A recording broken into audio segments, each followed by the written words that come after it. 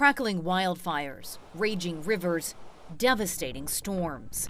Global scientists warning that climate change and its devastating effects are on the verge of getting out of control. In the coming decades, temperatures will be hotter, extreme events more frequent and severe. Climate change is a problem that is here now.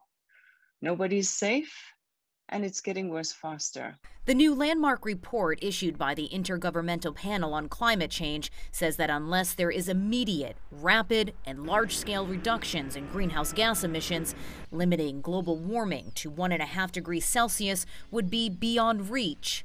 Even under a best-case scenario, scientists say that threshold will likely be crossed in the next 2 decades, earlier than some past predictions. No region on the planet is spared, and the blame, for the first time, being put squarely on humans, who have failed to curb their reliance on fossil fuels despite decades of warnings from scientists.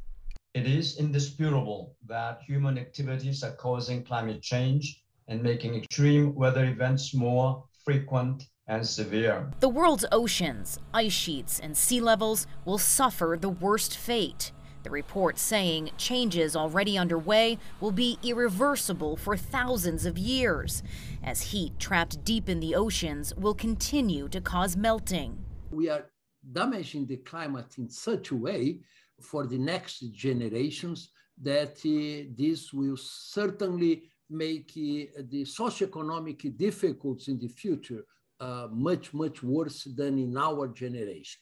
Despite the dire warnings, the report does offer small glimmers of hope. The worst outcomes can still be avoided if the planet can bring emissions to zero in the coming decades and reverse deforestation. The IPCC report comes just 3 months before global leaders meet in Scotland for COP26 climate negotiations. They are facing increased pressure to show up not only with more ambitious climate goals, but also with specific strategies on how to reach those goals.